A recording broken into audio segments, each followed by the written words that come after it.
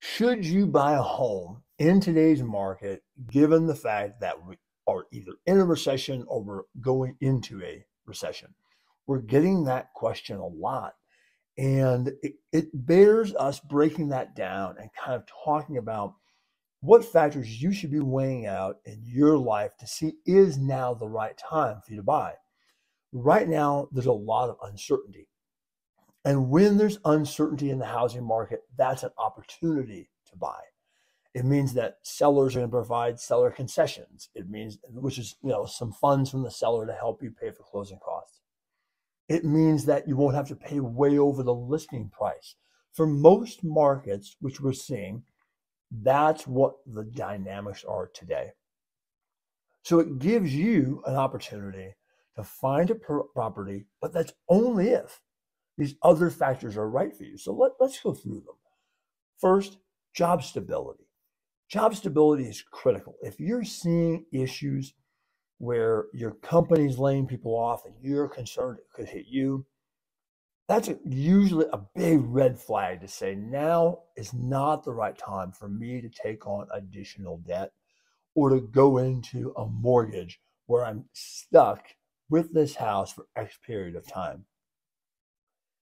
The other part of that is, could things change with your income? So, like as an example, are you earning a lot of overtime, but now the company might be scaling some of that back? Are you straight commission? If you're straight commission, or if a part of your money's on bonuses or things, we average that over 2 years. So we're going to look at what that decline in income is. And if you're looking saying, hey, my income year over year has gone down pretty dramatically, that's going to be a red flag to a mortgage lender. And we're going to say, maybe we can't use that income at all. So really talk to your mortgage lender about that and ensure that they're seeing what the long-term history of your income is, because that'll give them a much better feel for whether or not that'll go through underwriting, and are they using the amount that's doable for you to get qualified. But if you're seeing it go down, now is probably not the right time to take on additional debt. So looking at that job stability, how will this recession impact your company and your position, your hours, or any variable comp is critical.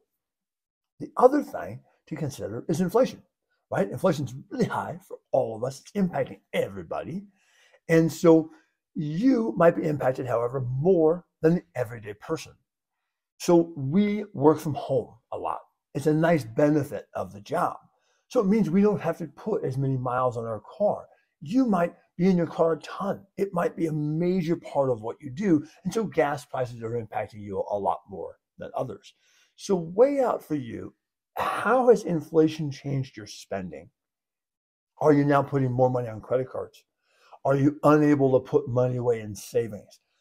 If those things are happening because of inflation, well, increasing your rent payment by buying a higher, let's say a home that's more expensive, and now your monthly out goes even higher, isn't a good time to do that. It'd be better to say, let me wait until my mortgage relative house, right? My financial house is in order, and that's a good way for you to kind of say, how much is inflation and the prices of such impacting us as a family and my spending? Then, if let's say those two things are in perfect shape, right? My job is great, and inflation's not impacting me all that much. Then we want to look at finding the right home and finding the right timing.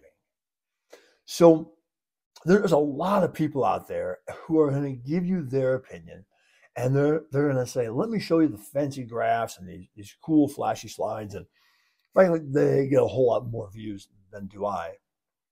But many of them are selling the negative.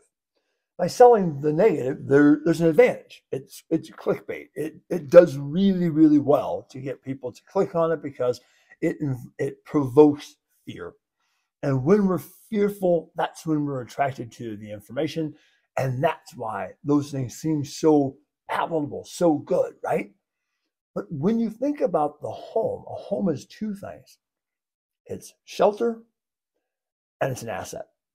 But a home should also be a third thing, right? You should enjoy it. You should really look at the home and say, I love why I bought it. I love living here. And so as a home, when you buy it, one, you're replacing the shelter that you're in today. And two, you're starting up with an asset. But if you're buying and you're looking and saying, I'm going to only do it for those two reasons, and I plan on maybe in a year I'll sell it, or 2 years I'll sell it, well, then that brings in all that uncertainty of what happens with a housing downturn. And while I don't think a housing downturn or a major fall is coming, none of the information I'm reading is saying that, except for very few far outliers. And most of them are people that are clickbait folks. And so what I'm looking at is saying some markets will slow down. Some markets will slow more than others. But if you're looking at the home under the right time horizon, a 7-year time horizon is about what you want to be looking at for a house. So you want to be saying, that's the home I can see myself in. We can raise kids there. We can do, whatever those factors are in your life. And if you're looking at the house and you're saying, I can't imagine living there for that period of time, then that's probably the wrong house. So whether the deal is there or not, I would wait. If you look at the house and you go, I like it. It's close to work. It faces the right direction. Like for instance, our house, I wish it back to open space, but it doesn't. And that was one of my major downsides of buying this house when we did. But we were pressed on housing. We had to make a decision quickly. So because we did, I had to take off one big thing that I wanted off the house. And in today's market, you should have to do less of that.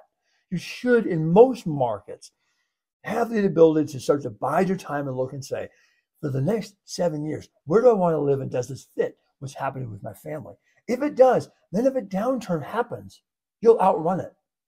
If a downturn drops and home prices fall by 20%, every single recession we've had since 1960 has been precipitated by housing price increases that increased very rapidly shortly thereafter. The only one that didn't was right after 2007, 2008, and that's because it took a while to get through the home inventory that had built up because there wasn't enough demand.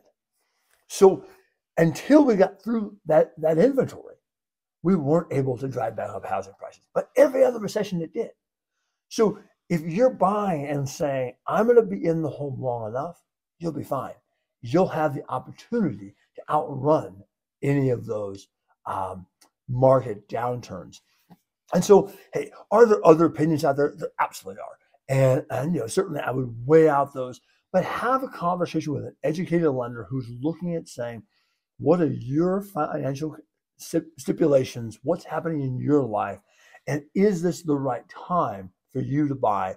And is this the right situation for you to buy? So that's the best take I can give you. I hope that works for you. Look forward to talking to you the next time.